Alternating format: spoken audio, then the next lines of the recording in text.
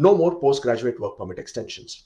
The problem here is expectation, right? When you start expecting, and sometimes when the expectations are unrealistic. Now, again, but I've been saying this, if you've been watching videos, that the likelihood of another postgraduate work permit extension is not there. There isn't any. It's negligible. There was no likelihood. Of course, if it would have happened, you would have all rejoiced, but the chances of it happening, not happening, right? And the reason for that is read the room, see the market sentiment, see what's happening in Canada right now. The cost of inflation, the housing crisis, liberals falling out of favor in terms of the general public. By and large, there is a huge negative sentiment across Canada, right? Housing, inflation, the political crisis, the way things are happening against the government, and of course the anti-immigration scenario and sentiment as well. In all of this, there was no way the liberals could have gone and done something of extending the postgraduate work permits.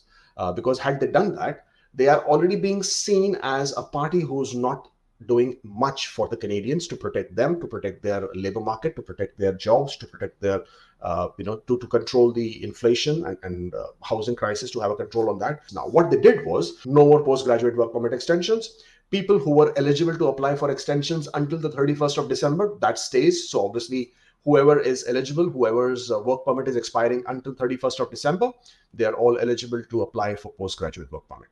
If you are one of those who did not get the extension, when again, the point is, while it is fair to hope for an extension, the expectation that it should happen, it will happen, and then feeling cheated, then feeling it's unfair, then feeling that you are wronged because it did not happen, that I don't think is the right way to look at it. Because by law, technically, postgraduate work permits cannot be extended. They should not be extended.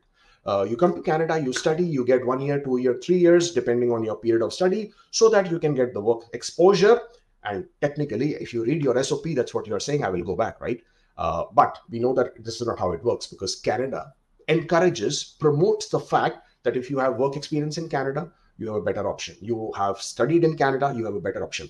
So the problem is not with people expecting the postgraduate work permit extensions. The problem is the way Canada and all the parties, all the stakeholders who are involved, and I'm talking about the educational institutes, the way they have packaged this whole program. So they are selling education, which, to be very honest, is not the best in most cases. Look at the top 50 colleges, or look at the top 50 universities in the world. Where does Canada stand? Maybe a handful, 2 or 3 will probably crop up. McGill, University of Toronto, University of British Columbia. I can't think of anything. Maybe University of Ottawa, probably in the top 200, right? So when you are not up there, but you're charging a top dollar, right? $20,000 on an average per year is the fee, average. But the quality is not really there. So what you're selling is not education. What you're selling is not a credential. What you're selling is not a qualification. What you're selling is a dream, a pathway to permanent residence. That is how this was being packaged. That is how it was being sold by all the agents out there who right now are pretty bummed up, right, with all this that has happened. In this scenario, what happens is that you start expecting and feeling that this is your entitlement. Unfortunately, it's not. It's a privilege. It's given to you so that you can get some work exposure. So that if at all that you have the skill set and skill levels, then you can get, you can see a pathway. Another issue that I was looking at is that people waited until the end, right? So people's work permit is expiring in January, February, March, and they do not have an option. Why were you waiting until this last minute? I mean, it was as if you absolutely were certain that you will get an extension. So if you were waiting right till the very end and expecting that you will get the extension, and now that you're not getting it, you can't blame Canada for it, right? You have to blame the lack of research. You have to blame lack of planning. You have to blame lack of effort of not having done enough to get your pathway through. Postgraduate work permit extensions, the way they have happened, trust me, listen, I'm not against you. Don't get offended. And if you're getting offended, well, I cannot do much to soothe you or sympathize with you in this manner, because you have to first separate the flax from the wheat. You have to sort of separate and understand that there is a reality, and then there is unrealistic expectation. So drop the unrealistic expectation, understand the reality, and now what are your options? Look at those. I'm going to talk to you about the options in just about a bit. But before we get to that, understand that, and this is for people who are preparing and planning to come to Canada. Understand postgraduate work permit extensions, which was happening earlier, is not going to happen. COVID was a big reason. COVID is long gone.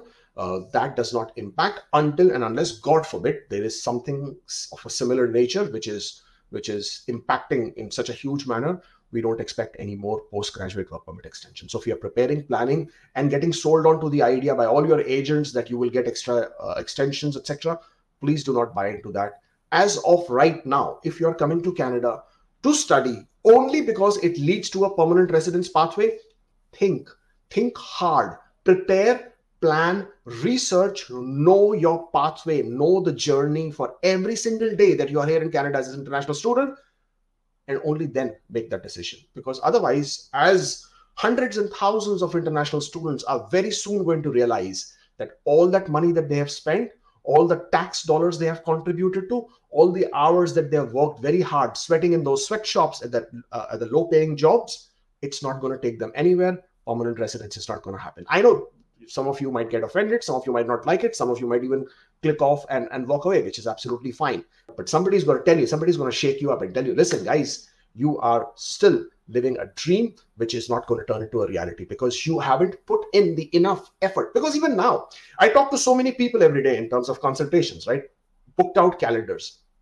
And yet, people are asking me, my score is 470, my work permit is expiring in 1 month, 2 months, 3 months. What should I do? When we start breaking down, we realize they haven't maxed out their IELTS or their language skill scores. They can easily touch 500, but that is where the effort is not there. I mean, yes, I can understand that it might be difficult. The other option, what is the other option? You get an LMIA, which you and I know what the market is all about, or you find an employer who will support you, or you do another credential in terms of doing a master's, or you go back to your home country, or you take up French as a second language. These are the only options. So what are you going to do? But you don't want to put in the effort, the time behind your IELTS or your CELPIP. Take classes if you have to. Go for the language skills courses if you have to. Retake as many times as you have to. But probably that even 0.5 factor increase in your score is going to make a huge, huge, huge difference. I do not know how much more politely I can tell you that you are being fooled into thinking that there is a unicorn that you will find, or there is a rainbow that is just waiting for you, sort of, and for you to find a pot of the gold at the end of the rainbow. If you do not shake yourself up, wake yourself up and get this done, yeah, probably look for the cheaper one-way tickets back home, because that is what it will resort to. That's all from me for today. Thank you so much for joining in. Happy holidays. Enjoy this month of December. It's very nice. There has been some good news and some not so good, but primarily everything to look forward to as we move into the next year.